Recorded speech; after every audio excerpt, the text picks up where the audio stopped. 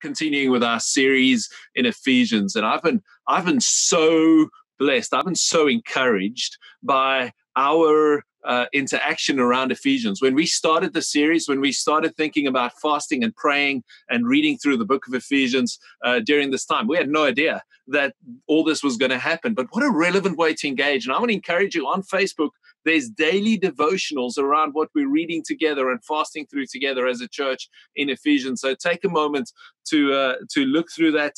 Take some time to have a look at that. JP did a great job last week. Great message to go and listen to. He did a great job last week about taking us through Ephesians chapter 4. And today I get to continue with Ephesians chapter 5. And I'm going to start reading in verse 1. It says, Ephesians chapter 5 and verse 1 says, therefore be imitators of God as dear children.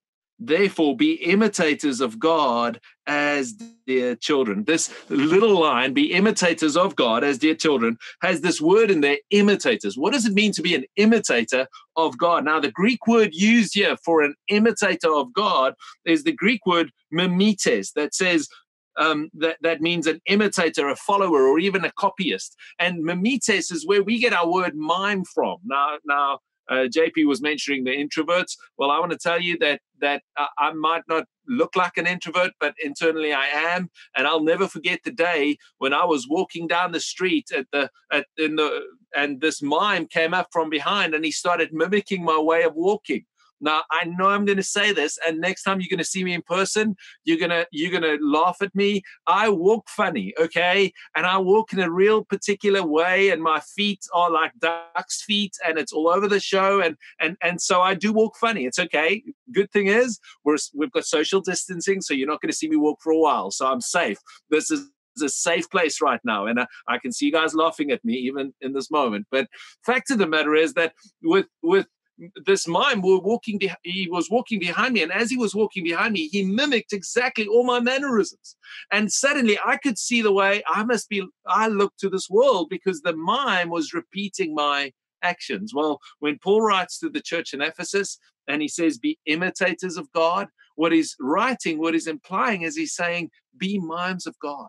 You are the reflection on earth of God in heaven. How relevant is that for us in this season? How do we reflect God, God's heart, God's perspective, God's image, God's hope in the season of COVID-19? How do we show the world the way God sees, the way God believes, the way God has hope for this time? And I want to encourage you to take action to show God in every way, in every facet, in every space that you're at. Go and do that. So Paul then transitions in chapter 5. So if we pull up chapter 5, you'll see that Paul goes and he speaks about us and how we should imitate God in 3 different ways. And he actually uses a pattern that is repeated over and over and over in the Bible many times over. So this pattern actually starts out in the book of Genesis. When God first reveals himself, he reveals himself in these 3 ways. And God says this, God says, God is, and then it says, God is, and he starts this revelation of God. He says, God is love. Then he says, God is light. And then he says, God is love. And these 3 things, God is life, God is love, God is light, and God is life. These 3 things is repeated not only in Genesis, does God reveal himself in this way, but you can see all the way through to Revelation, you'll see continuously these 3 revelations of God be repeated and be mimicked in the Bible. So it continuously says God is love, God is light, and God is life. And if you read through this chapter 5 of Ephesians, you'll see that Paul goes on and he actually displays or explains to us, if we're mimicking God, if we're the mime, the copyist, the image, the reflection of God on planet Earth, we need to be these 3 things to the people around us. So he starts off and he goes, be imitators of God. And then Ephesians chapter 5 verse 2, he says, and walk in love. God is love. Walk in love as Christ also has loved us and given himself for us, an offering and a sacrifice to God for a sweet smelling aroma. So as we walk in love, as Christ also has loved us and given himself for us. Now, I cannot tell you how many times in the Bible the idea of love and give goes together, right? So every time it says God loved and then he gave. God so loved the world that he gave his only begotten son. So love as Christ loved, and because he loved, he gave. So the fact of the matter is that we've been called to not only love, but we've been called to give. Because the way, the verb, the practical outflowing of love is giving. This is a season where more than any other season, people are hoarding onto themselves. People are pulling in. They're closing their fists tightly. They're trying to hide everything. I mean, they're even hoarding toilet paper. Okay. And if you're one of those toilet paper hoarders out there, we've got your number. We're coming to knock on your door when the time comes. Okay. But the fact of the matter is that people are hoarding onto themselves. They're afraid. They're scared. So they're pulling in. They're saying, "Listen, I'm going to hold on to myself. I'm not going to be giving. I'm not going to be giving away. I'm going to be tight-fisted." Well, here's the problem: the more tight-fisted you become, the less you love, the less you receive love. A closed hand can't lose anything, but a closed hand can't receive anything either. And I want to encourage you, be imitators of God and love. Be imitators of God and give. Be imitators of God and be generous in the season. Help out in the season. Be out there. Show the love of God. And if I can take a moment here just to speak to the members of 512 City Church, and if you're visiting us online, I'm sorry, these next couple of seconds are not for you. But for those of you that are members of 512 City Church, can I encourage you that right now, as a church, I want to encourage you to not only continue to be generous in the season as you've been generous, but would you pray about being more generous in the season as we reflect something of God as a church? I want to tell you, I want to be on the front foot in my personal giving. I've been challenged by God to say, in this season when we're holding in and we're looking at our 401ks and we're going, oh boy, I want to go, my trust is not in the strength of currency or the strength of the exchange rate or the strength of the stock exchange or the strength of this or the strength of that. My trust, my faith is in the living God, and I'm going to be front-footed in my giving, in my generosity in the season. And the great thing about the way 512 City Church is set up is you're giving digitally, online, as we're gathering like this, is as easy as it was when we were physically together, right? So other than the physical envelope, the online giving, you go to the website, it's all on there. The app has everything on there. I want to encourage you to do that in this season. Second thing Paul writes about as he's writing to the church in Ephesus in Ephesians chapter 5 is he brings the second revelation. He says, God is light. And that he gets to that in Ephesians chapter 5 and verse 8. He says, for you were once darkness. You were once darkness, but now you are light in the Lord. Walk as children of the light. So he goes from you were darkness, and now he says you are light. We are light. If God is love and God is light and we are the imitators of God, then we are love and we are light. Now, I wish I had time to go into this, but if you look at the next couple of verses through to verse 13, you'll see that he explains two details about what it means to be light. The one thing he says about light is he says that light makes visible. So he writes about the fact that light has the ability to make things visible. Light brings things to the light. It doesn't leave things in darkness. I believe that this is a season when clarity is pivotal.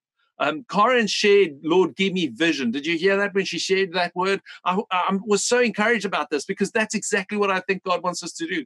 Is God wants to use us to bring clarity, to bring hope, to bring excitement, to bring a reason to live. And may this season be a time where God also brings clarity in your life. May the clarity of his voice, the clarity of his purpose, the clarity of the hope you have in Christ be clear in everything that you do. The second thing that is clear from the scripture is in verse 13 says it's visible, but verse 11 says that it brings fruitfulness. Light brings fruit. Any plant out there can't bear fruit without the light. And I want to tell you, as we journey in this season in the light, as we make time for God and we make time for one another as we're allowing his light, God that is light, to shine in our lives, to shine in our darkness. I want to tell you that God that is light will bring about great fruitfulness. I know what they're saying about the economy in America right now. I know what they're saying about the global economy. I've read the same news articles you've read, but I want to tell you the anxiety I feel in my heart goes away when I spend time in his light, because I believe that God will bring about fruitfulness in this season and in this time in our lives as we allow his light to shine on our endeavors. And I'm praying that God will give you the creativity, the innovation in this season of disruption, that there will be great fruitfulness in your lives, in your relationships, in your marriages, in your finances. I believe that as we journey in the light, we can be fruitful in the midst of a dark season. May his light shine brightly on us as we are the light. May we bring fruitfulness to the companies we work for the spaces we engage. As I'm seeing a bunch of you in front of me, and I know there's many more watching online right now. I want to say that my prayer for you is great, exceptional fruitfulness in this season and in this time, in whatever it is that you do. So God is love. God is light. We are love. We are light. But then lastly, God is life. And you'll see how Paul transitions in verse 14. And he makes this statement. He says, therefore, he says, awake, you sleep, arise from the dead, become alive, arise from the dead, become alive, and Christ will give you light. Verse 15, see that you then walk circumspectly, not as fools, but as wise. Okay, so he says, arise, those who are dead, become alive, and then walk circumspectly. And this was interesting to me, because he says, become alive. God is life, so therefore you need to become alive, but walk circumspectly. Think about the way you walk. To be circumspect is to consider your ways, consider your life. And if you then continue to read the rest of the chapter, you'll see how Paul gets real practical about considering your life, considering your personal disciplines, considering your walk with the Holy Spirit, considering submission to one another, considering husbands and wives. And he kind of challenges us to consider all these things. God is love, God is light, and God is life. And may every bit of our lives display the fullness of the wisdom of who he is. May we find life in him and live life fully in ourselves. As we are his mimes, like that mime that walked on behind me, mimicking every action. May we walk on behind God. May we follow hard after God. May we seek hard after God. And may we see the fullness of his love, his light, and his life in our lives. As you are love, may you give. As you are light, may you shine bright in a dark age. And as you are life, may you flourish in every endeavor. May you flourish in all that you do. It was the year 410 AD, and the world was ending. At least that's how the people in the Roman Empire felt in the year 410 AD. You see, what has happened is they believed that civilization as they knew it was coming to an end. The city of Rome has just been sacked by barbarians, something which was thought unheard of. It was impossible to think that Rome, the all roads in the Roman Empire leading to Rome, the epicenter, the place of civilization, the most civilized place on the entire planet. This incredible city was sacked by barbarians, and everybody was complaining and saying the world's going to end. This is the end of it. Civilization's over. Hundreds of thousands of people are dying, and fear was rampant in the streets. And it's within this context that Augustine, the Bishop of Hippo, comes and he writes a book. And he writes a book, and maybe you've heard of this book before. It's called The City of God. And he writes a book about how, in the light of the city of Rome, this epicenter, this unshakable city, as this city is full, and he writes a book about the fact that there is another city. Not just this earthly city, but there's a godly city. There's something which is beyond, there's something which is greater, and there's an eternal city, a city that will never burn, a city that will never fail, a city that will stay relevant even when it feels like the whole world around us is falling apart. And I want to read you a couple of excerpts from the book that Augustine writes. He writes this, he says, the earthly city glories in itself, the heavenly city glories in the Lord.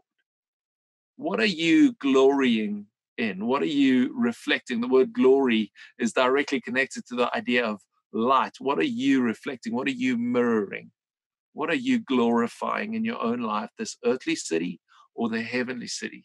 Is your eyes focused on this earthly challenge or in the heavenly challenge of God that He has available for us? Augustine writes in another place, and he writes this, though good and bad men suffer alike. Though good and bad men and women suffer alike, we must not suppose that there is no difference between the men themselves, because there is no difference in what they both suffer, for even in the likeness of the sufferings, there remains an unlikeness in the sufferers. And though exposed to the same anguish, virtue and vice are not the same thing. For as the same fire causes gold to glow brightly and chaff to smoke, and under the same flail the straw is beaten small while the grain is cleansed, so the same violence of affliction proves, purges, clarifies the good, but damns, ruins, and exterminates the wicked. How will we respond in this season? Will we be what Paul encourages the Ephesian church to be? Will we be imitators of God, even as we go through the same afflictions, even as we go through the same challenges? Let us be love. Let us be light, and let us be life. Let us be imitators of God.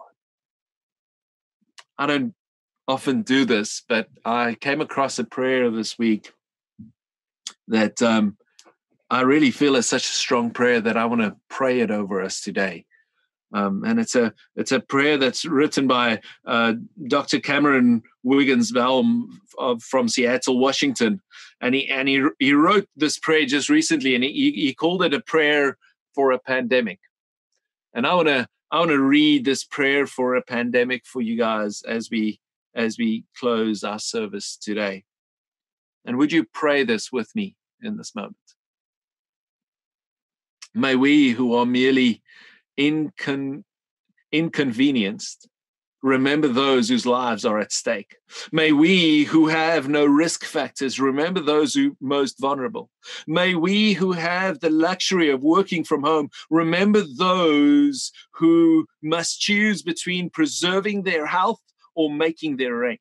May we who have the flexibility to care for our children when their schools close remember those who have no options. May we who have had to cancel our trips remember those who have no safe place to go. May we who are losing our margin money in the turmoil of the economic markets remember those who have no margin at all. May we who settle in for a quarantine at home remember those who have no home. As fear grips our country, let us choose love. During this time when we cannot physically wrap our arms around each other, let us yet find ways to be the loving embrace of God to our neighbors.